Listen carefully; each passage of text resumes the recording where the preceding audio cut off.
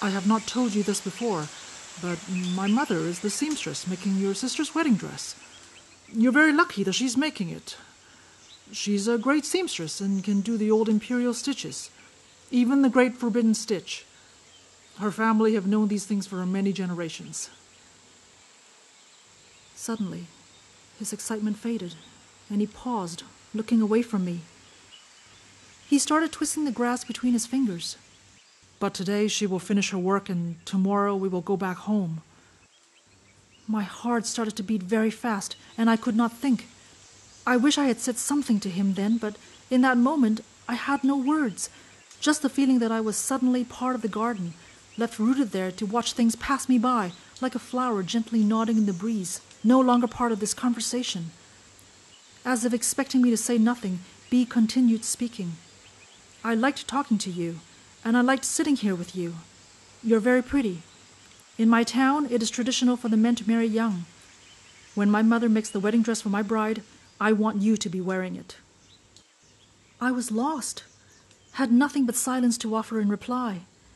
He stood up and held out his hand to me. I took it, and we stood facing each other. I had never been so close to a boy before.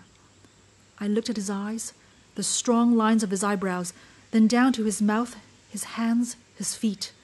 The hems of his trousers were all muddy and wet. He touched the corner of my long blouse, below the last button.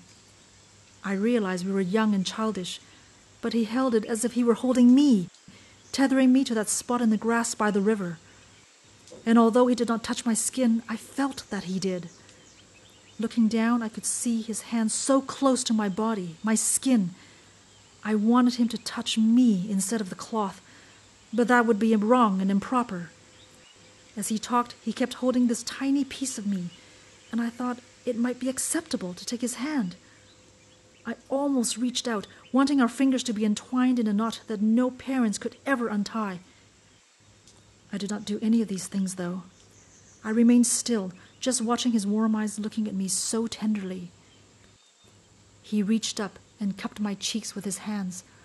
I let my face fall gently between them. I should have pulled away, but I could not. I felt my eyes start to fill, and carefully he used his thumbs to catch my tears. I smiled and coughed a little, and he smiled back at me. Then our lips touched. It was my first kiss. As I recall it now, so that I can tell you, I think of it as tender and loving. But the power of these two emotions were unknown to me then. The kiss was soft, lovely, and left me wanting more. It took only the briefest of moments, but it has lasted my whole life.